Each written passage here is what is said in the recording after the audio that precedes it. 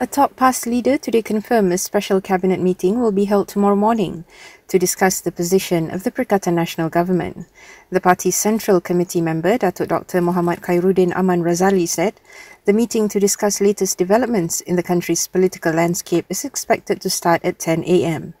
Mohd Khairuddin, who is also the Plantation Industries and Commodities Minister, however, declined to divulge details of the meeting. He was speaking to reporters during his visit to the MAEPS COVID-19 Quarantine and Low Risk Treatment Centre Integrated 2.0 today.